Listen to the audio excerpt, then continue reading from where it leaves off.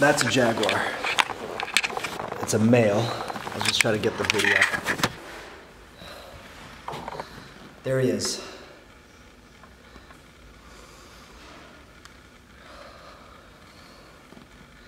This is bigger than the skull I have. Might also be because it's a zoo animal. You can tell because, you see this? You see this bone? This is the zygomatic arch. This is the orbital, this is the squamosal. There's two bones, so 1, 2 make up the zygomatic arch here. And this is the attachment for the masseter muscle. So a very important bone that experiences a lot of stress and a lot of power because it's all this jaw, this muscle here.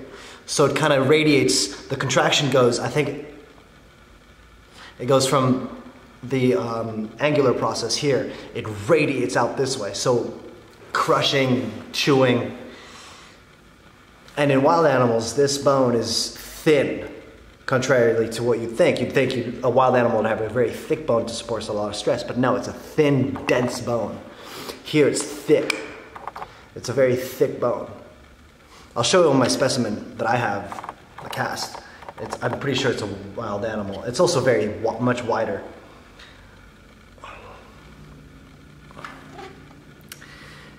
You can see dental issues here. There's a giant porosity here, big porosity here.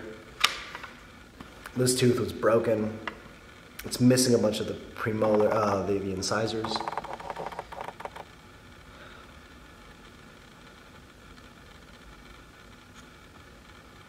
But again, note how thick those canines are. They're thick, thick canines.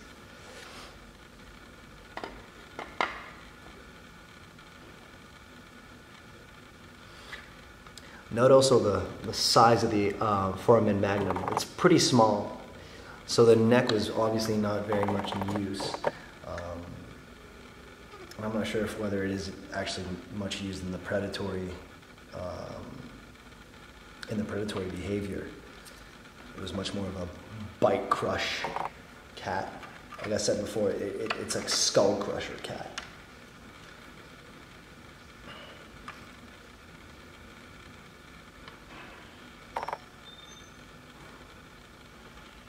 Very cool, very cool. Also, there's a few pathologies, traumas, or calcinations on the bone. I mean, this joint, this elbow joint is very problematic, was probably very painful for the animal. Same thing with this portion of the spine.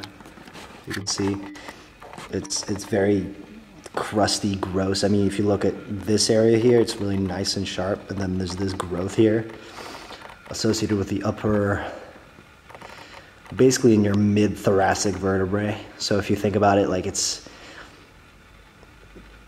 pain in the middle chest area.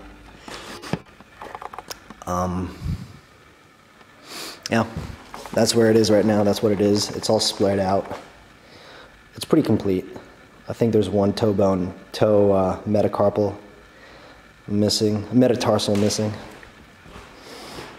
So that's the Jaguar. I think that's probably the skeleton that I'm going to be focusing on. Although I am going to spread out the Sumatran, the Javan tiger. Yeah, so that's my first contact with this animal. I haven't decided the position yet. I haven't decided what it's going to look like. I'm just glad I got to touch his bones. Very cool. That's my previous project. That's the chimpanzee. That's the next cat that I'm going to be making. That's the next cat that I'm going to be making, saber-tooth.